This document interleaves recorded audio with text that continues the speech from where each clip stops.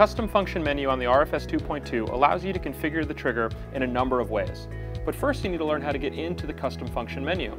To do that, you simply hold the test button on the top while simultaneously sliding the on switch on the right. Now when you look in the back of the menu, you'll see that we are already in the custom function section.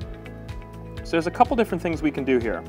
The first is going to be our transceiver setting, so we can hit set, and that's going to allow us to either scroll from using this trigger as a receiver or as strictly a transmitter.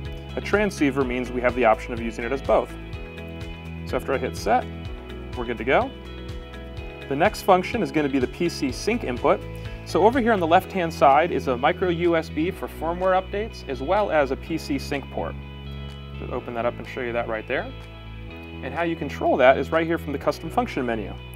So by hitting set, we can either use it as an input or as an output. So this is going to allow us to control non-HS flashes or to trigger other flashes or radio systems while using a non-HS trigger.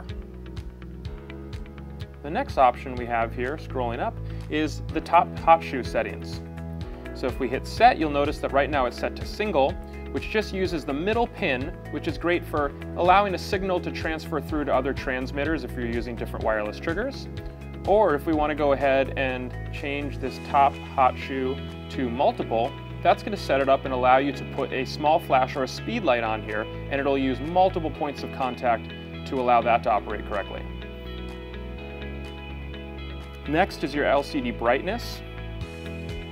And finally over here we have the firmware, so you can set, and this is where you're going to access that to go ahead and update the firmware sections. So when you're all set, if you want to reset the unit to its factory defaults, what you're going to do is turn off the unit, and then on, and then test, hold that button down for 4 seconds, and it's going to go ahead and give you a factory reset to the default settings.